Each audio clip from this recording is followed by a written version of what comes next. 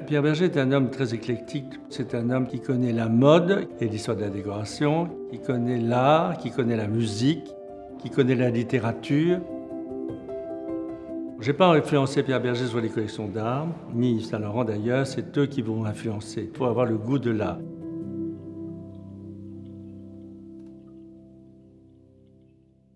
Je l'ai connu dans les années 70 avec Yves Saint Laurent. C'est une période où les gens célèbres étaient facilement abordables.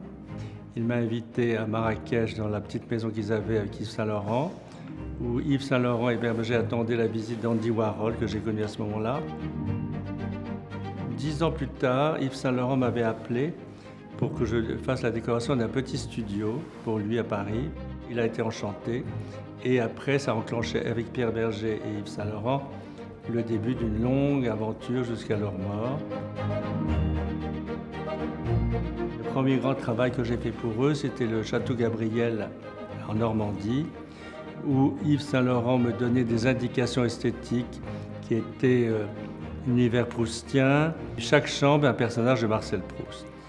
Et ça a été un moment extraordinaire dans l'esthétisme total. L'idée de la datcha, c'est après un voyage en Russie que nous avons fait ensemble. Je pense que c'est la réalisation la plus extraordinaire que j'ai faite pour Yves Saint Laurent et Pierre Bergé.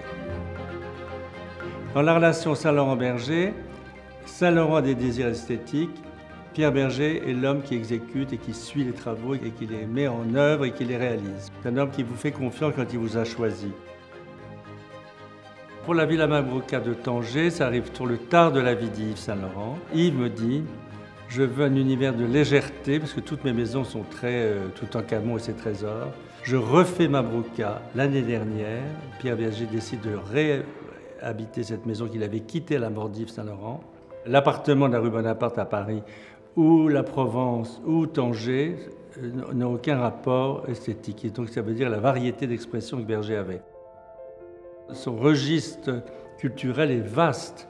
Dans ce registre culturel qu'il avait, il puisait, où il choisissait ce qui le touchait, ce qui l'intéressait. Alors en tant que décorateur et collectionneur moi-même, ils m'ont transmis cette même curiosité intense, la chasse au trésor, et donc d'avoir la chance de pouvoir accrocher des chefs-d'œuvre dans les installations ou de l'art. Et ça change tout. C'est comme maquiller, c'est comme vous maquiller joliment. Tout d'un coup, ça prend une autre saveur. La maison prend une autre saveur.